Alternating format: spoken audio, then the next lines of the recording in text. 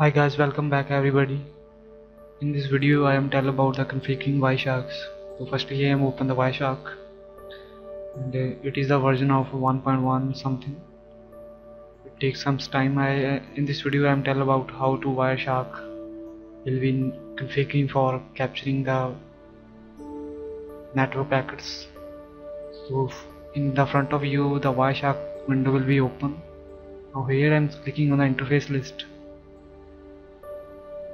And here I am will open the WireShark interface capture detail.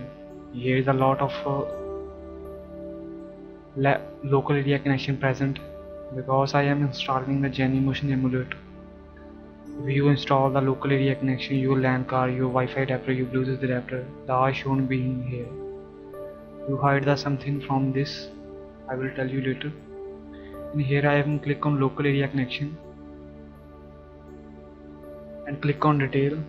It is all detail about your statistics, about your LAN card. The first is the OS friendly local area connection, the interface, link status connected or not, link speed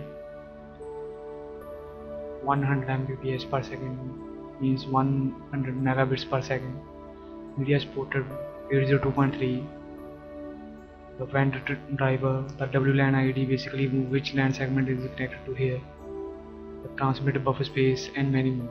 There are statistics. Click on close. Now here is the basically options is which you want to select your LAN card for capturing.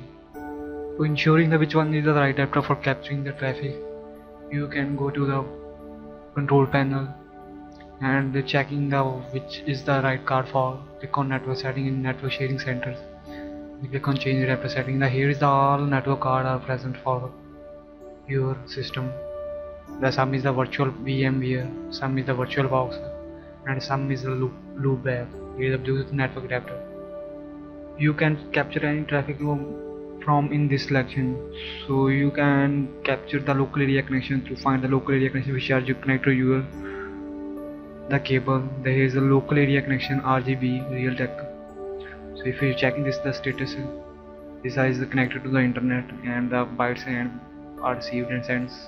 Here is the detail. Here is the detail IPv4 address, subnet mask and fault gateway. It's the direct to physical address which is the MAC address of LAN card. So check from here which is the right card for your network. If you have multiple NICR presence, if you are not selecting the correct one, then you will maybe not find the much traffic, or you are not find the right traffic for your analysis or right capture. Or your interface card are shown in here. The select one is the click on the start and the capturing will be start automatically. The VMware network adapter is this is the virtual emulator adapter. You can select from here and capture the traffic.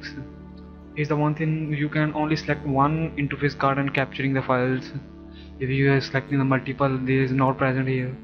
You can select multiple interface card on single device and one cable is connected to back from capturing the multiple traffics and defining these traffics through by typing the expressions or filters like 10.0.0.1 or /24 the subnet. You can find these traffics by typing the address of your network segment and the traffic will be filtered. So in this video it's all about of configuring the WireShark. You can check from interface list and check more detail about that's all the cards, vendors and MAC address and another detail. Please subscribe my channel. Thank you guys.